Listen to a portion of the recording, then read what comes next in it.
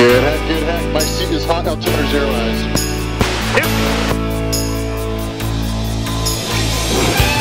Airport option, please.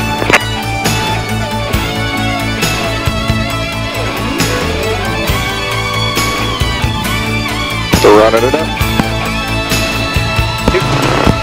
Rolling.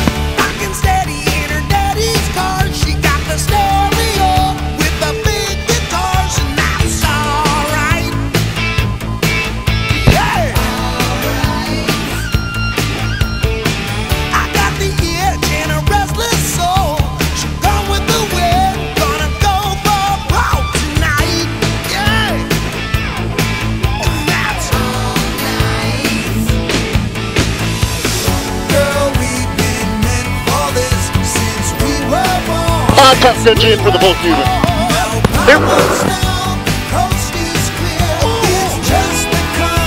Altitude. Altitude.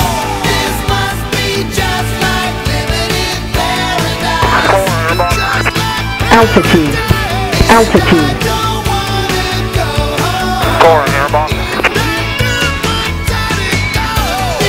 Core pyro airbox. Pull up. Pull up.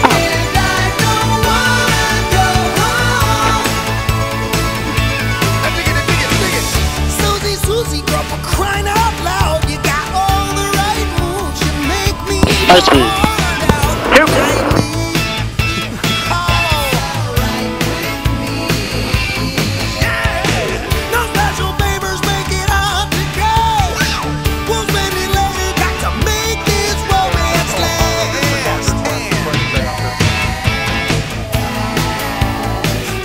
Altitude.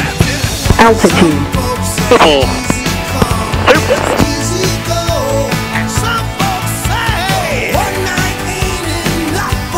Altitude. Altitude.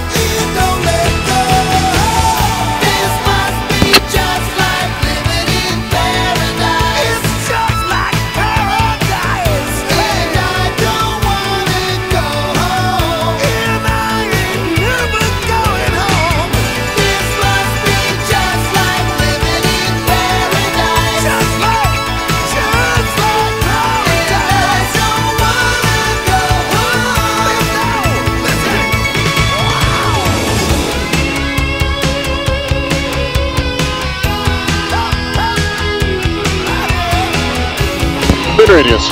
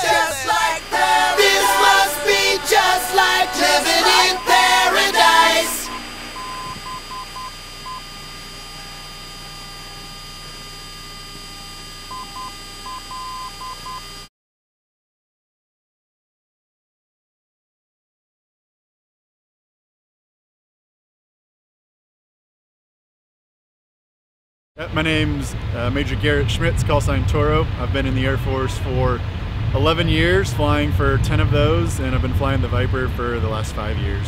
Okay, so Toro, what's the best part about flying the Viper? Obviously, we just saw you fly, you put on a really great performance. We're going to see that in the video.